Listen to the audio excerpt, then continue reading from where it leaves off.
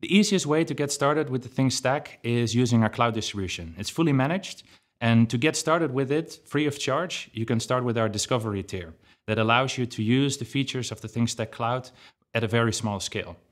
Our cloud offering is then an elastic offering where you pay for the number of devices that you have in your account.